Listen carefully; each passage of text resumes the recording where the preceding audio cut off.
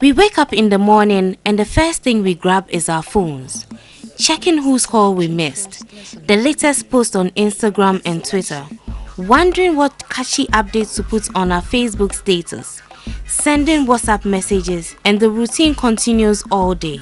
The smartphone has become our ultimate companion. My phone is like my best friend. I trust my phone than my friend. Research shows that individuals check their smartphones more than 100 times a day.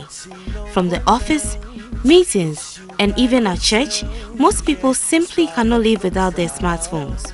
There's great anxiety and a sense of loss when our phones are not with us. The worst punishment that could ever happen to me was for me to lose my phone. I do nothing apart from my phone when I'm not learning or doing anything serious. It's always me and my phone. I'm always indoors with my phone. So without my phone, that's bad news. I feel like I'm in the bush because no contacts and nobody will call you. And you feel like people are calling you, they're not getting you.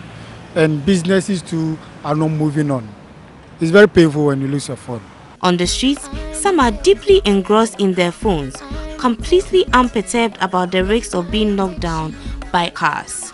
46% of adults now own smartphones, and the smartphones, with their numerous features, give us everything we need right in the palm of our hands. Granted, the smartphones make work easy, as they give access to news updates and emails anywhere at any time.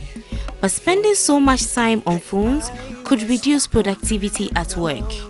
People should be matured. I mean, I would evaluate you not because of the number of hours that you spend on your mobile phone. I'm going to evaluate you on your timelines and the status reports. And so the same way I will not be too strict on my employees to come to work at 8 and close at 5. I give them the freedom. The same way I give you freedom to use your mobile and your personal, handset as you wish. But it should not let you deliver less. If you deliver less, then it means that it is your own problem and you're going to be evaluated on that.